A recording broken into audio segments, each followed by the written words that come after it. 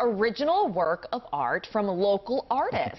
For today's Coffee With, we explain how you can find a range of artwork in one Howard County place. At HorseSpirit Arts Gallery, creativity runs wild.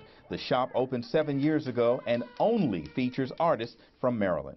I really wanted to pick the people who came in the gallery based on not only how talented they were, but how kind they were. This is my second career, and believe kindness and integrity really matter. And I wanted to form an arts community. Art comes in many forms, so we sort of spread the gambit. I believe that art comes as jewelry, pottery, wood turning, fiber and wearable art, and then I take it all the way to sculpture, oil paintings, blown glass.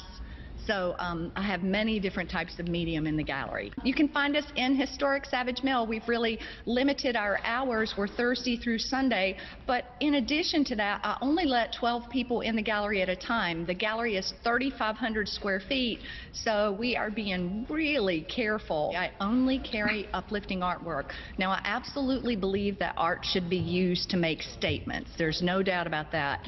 But right now, I want people to come into my gallery and it be a sanctuary. Just take a break from everything that's going on out there. It'll be there when you leave, but for the time you're here, just enjoy yourself, relax, and remember the goodness of life.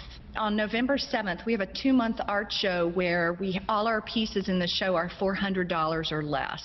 And again, that's just, art is for everyone, and we're hoping that people will find a treasure either for themselves, which they could probably use during this time, and for people they care about. Find the online shop at HorseSpiritArtsGallery.com. We'll be right back.